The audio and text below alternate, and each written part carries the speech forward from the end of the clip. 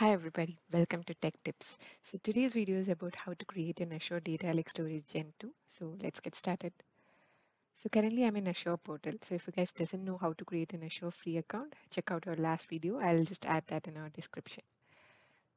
So in the homepage of Azure portal, you'll be able to see a button called Create a Resource. So click on that and search for storage account. Click on it. Click on Create. Yeah, so now we have to provide the required information. We can see the subscription as free trial, and if you already have a resource group, you can select it from the list. So currently I do not have any, so I have to create new. So I'm going to click on create new and provide a resource group name. Click on OK. Yeah, and we also have to provide the instance details. In that we have to provide the storage account name.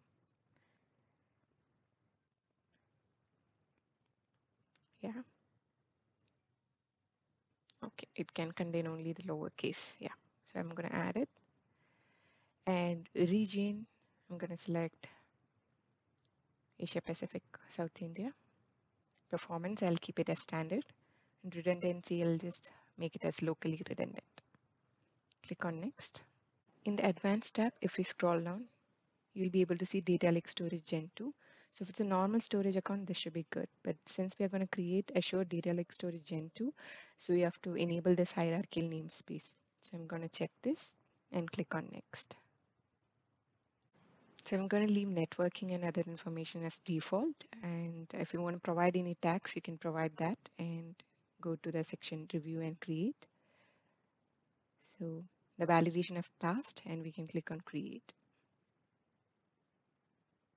So the deployment is in progress now.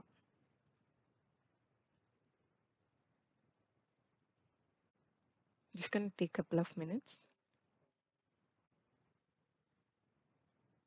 Yeah, so deployment is complete. So we can go to the resource. So yeah, this is our new data lake storage Gen 2, and we can see that our hierarchical namespace is enabled, and we have containers. Click on container. We can create a test container. You can start uploading the files in that. So you have an upload option here. So yeah, you can further start exploring on this one. Yeah, that's it for today. Thanks for watching Tech Tips, and keep watching Tech Tips videos, and we'll come back with another video soon. Thank you. Bye.